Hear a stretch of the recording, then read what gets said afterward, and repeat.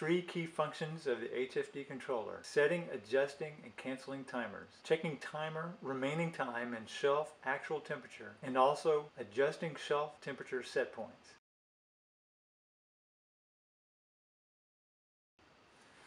This is the time button. These are the 12 timer buttons, and this is the on-off button.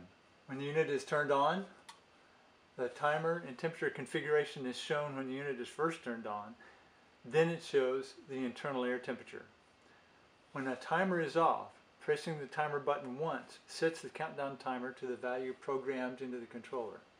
When pressing the timer button again while the indicator is blinking sets the timer to 30 minutes. Each additional press while the indicator blinks adds 30 minutes up to 4 hours. Then the timer cycles back to 30 minutes again.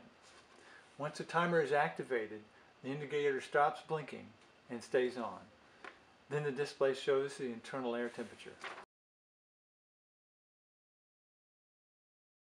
While the timer is on, pressing the timer button displays the remaining time, which here is 1 hour.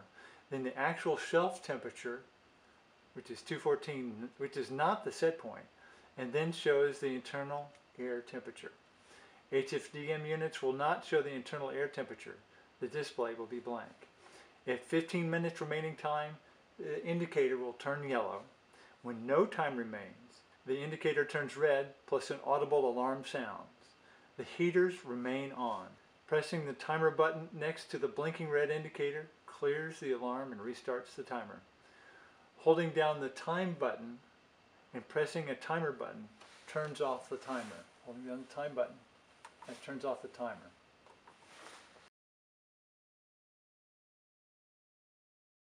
To adjust the temperature set points, turn the unit off. The lights and heaters turn off.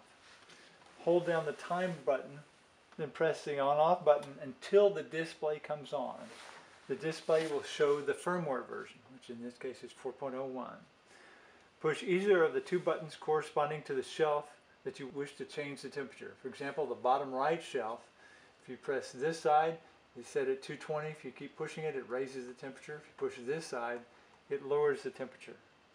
Both lights on either side of the buttons will be blinking.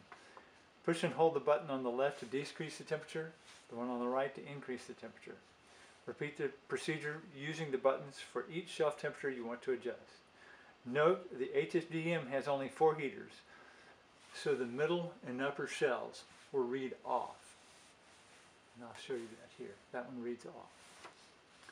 Once the temperatures are adjusted, pushing the I/O button locks in the new temperature settings and turns the unit on.